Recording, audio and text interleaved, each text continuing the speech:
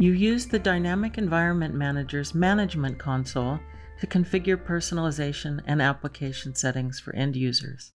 You can run the installer on any supported Windows machine.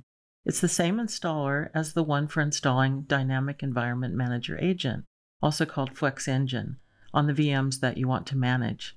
You just select different components for each type of installation.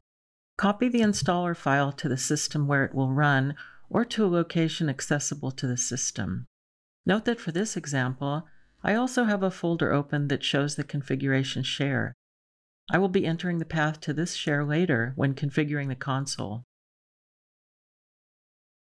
Double-click the installer to start the wizard, and follow the prompts until you get to the Setup Type page. Select the Custom Setup Type.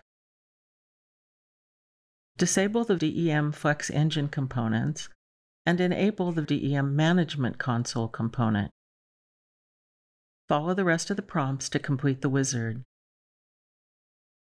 A DEM Management Console shortcut appears on the Start screen.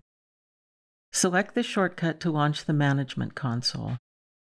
In the Location text box, browse to or enter the UNC path to the configuration share. For this example, it's //fileserver/DEM-config. The next time you open the console, a configuration file in this location is read. Click OK in the Settings window to accept the default settings. Note that a folder named General, as well as a configuration file, now appear in the Configuration Share folder.